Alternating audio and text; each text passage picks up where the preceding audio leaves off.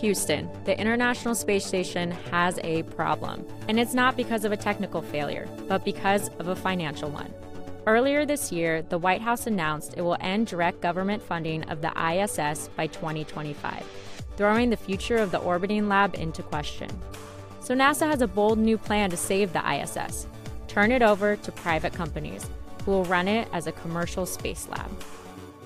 NASA is in contact with several companies around the globe about creating a consortium, one that would operate the ISS as a commercial entity, NASA Administrator Jim Bridenstine told the Washington Post this week.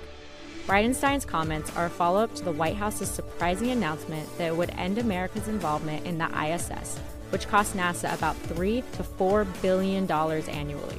But what makes privatization difficult is the international part of the International Space Station. That's because the ISS is managed by a partnership that also includes the space agencies of Russia, Europe, Japan, and Canada. Although NASA's own website hails the ISS as one of the most ambitious international collaborations ever attempted, financial concerns are changing the face of space travel at large. Federal funding is fizzling out, and NASA was forced to end its 30-year-old space shuttle program in 2011. That's why privatization has been so attractive. It's no longer federal agencies, but billionaires who are pouring money into spaceflight innovation, like Elon Musk's SpaceX, Jeff Bezos' Blue Origin, and Richard Branson's Virgin Galactic.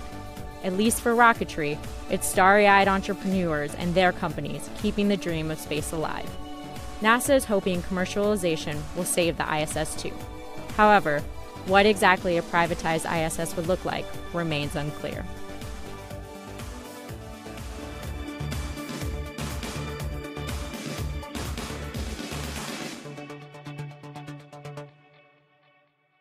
Hey, NBC News viewers, thanks for checking out our YouTube channel. Subscribe by clicking on that button down here and click on any of the videos over here to watch the latest interviews, show highlights, and digital exclusives.